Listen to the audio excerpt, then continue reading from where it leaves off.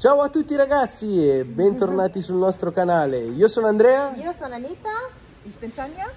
Ich bin Sven. Und ich bin Ralf. E questo è Curiosando Lanzarote.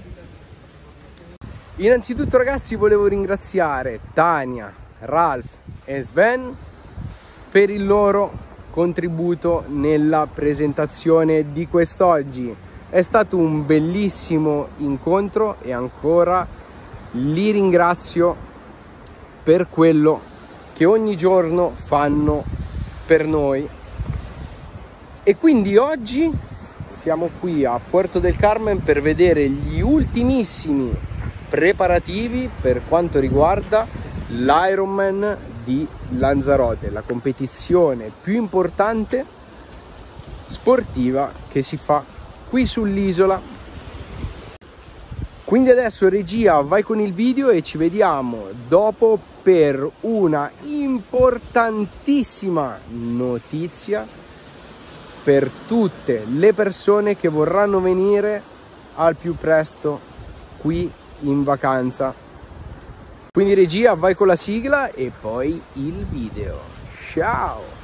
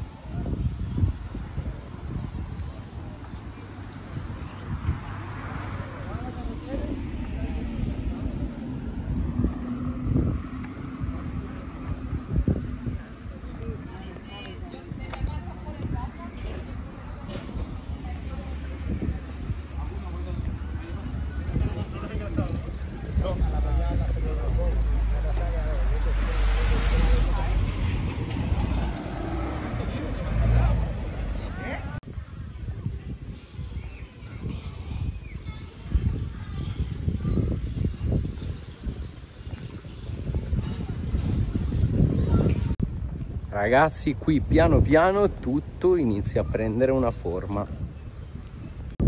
Qui come potete vedere gli stalli dove verranno posizionate le biciclette sono stati tutti quanti già posizionati e adesso ci avviamo dove ci sarà la partenza vera e propria dell'Ironman. Purtroppo ragazzi è tutto quanto chiuso, sigillato, quindi adesso per andare a vedere dove partiranno dovrò andare giù dalla spiaggia e faccio il giro. Intanto vi faccio vedere un po' qua la spiaggia com'è.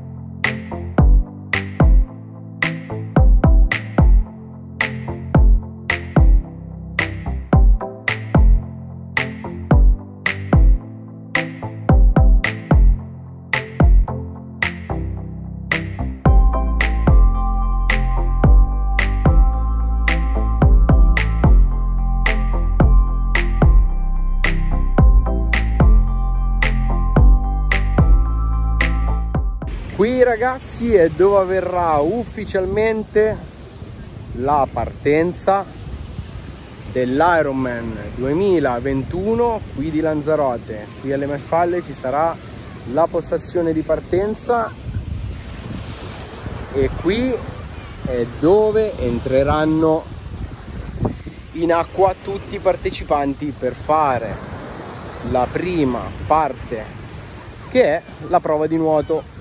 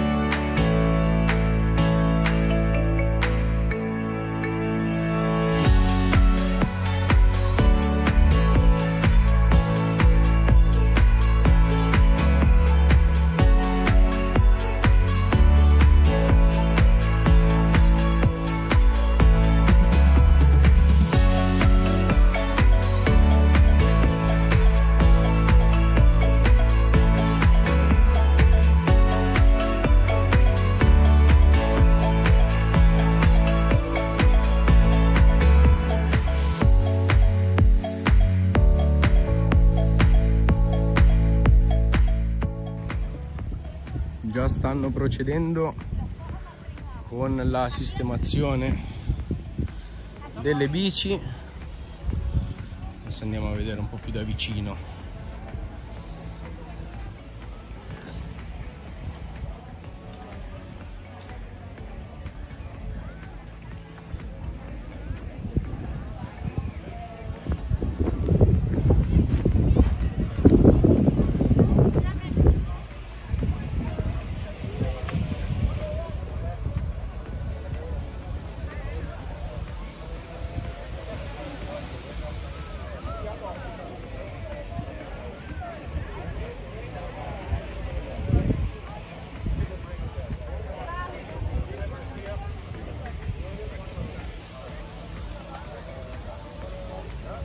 Guardate ragazzi, i controlli sono molto stretti e regolari.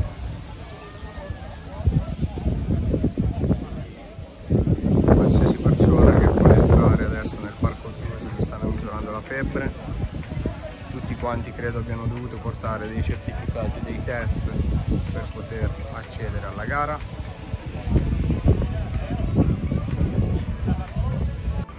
Bene ragazzi, questo è quanto. Mi raccomando, vi aspetto tutti quanti domani a partire dalle mie 7:15 qui su Curiosando Lanzarote per una diretta che andrà ad oltranza. Quindi mi raccomando, venitemi a fare compagnia che domani sarò solo soletto, 8 ore. Ed invece per quanto riguarda la notizia di oggi, vi posso finalmente dire che Lanzarote passa a livello 1, avendo tutte quante le carte in regola per farlo. Già ci hanno fatto aspettare un po', però finalmente siamo riusciti a passare al livello 1. Bene, anche per oggi qui da Lanzarote è tutto. Io vi do un abbraccio e vi aspetto domani mattina per la diretta dell'Ironman di Lanzarote qui da Puerto del Carmen. Un abbraccio a tutti e buona serata e forza Inghilterra!